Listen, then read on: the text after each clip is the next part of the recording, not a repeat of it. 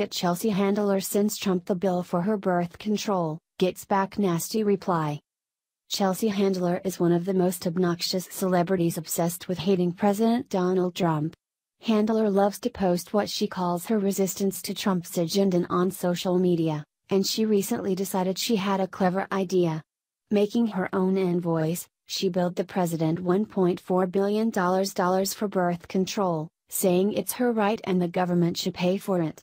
Now, she is completely livid as she got back a nasty reply. You're going to love this. What is it about the leftist nutjobs and birth control? Birth control is no one's right, and most honest, hard-working people are not obsessing about it at all. However, the feminazis are focusing on it since President Trump stopped Barack Obama's crazy mandate that all employers must cover it. What is it about the leftist nutjobs and birth control? Birth control is no one's right, and most honest, hard-working people are not obsessing about it at all. However, the feminazis are focusing on it since President Trump stopped Barack Obama's crazy mandate that all employers must cover it. The Trump administration announced that it will provide an exemption for employers with religious or moral objections, reports the Daily Caller. This sparked Chelsea Handler to create her own invoice, billing Trump for $1.4 billion worth of birth control.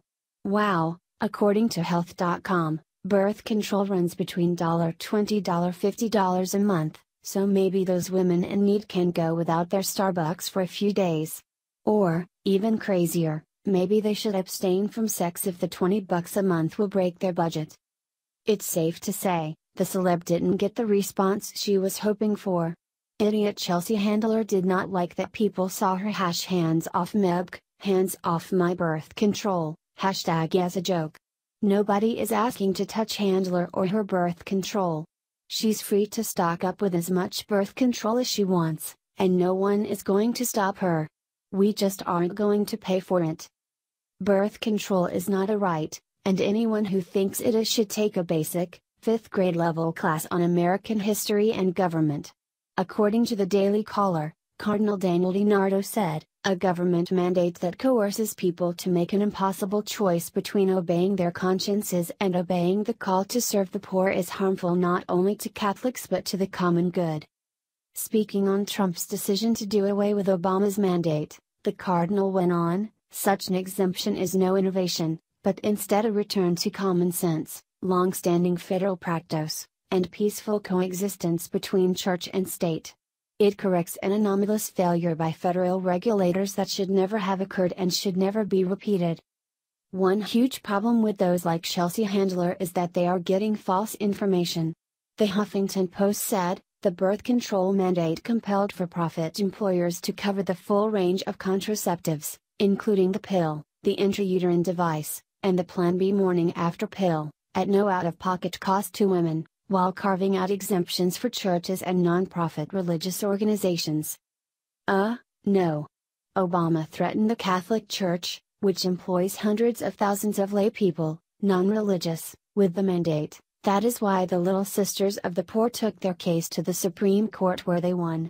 The article goes on to say, the Trump administration, which is stacked with officials who oppose contraception. With a link to a New York Times article that is about those in Trump's administration who are against abortion, not contraception. See how misleading they are?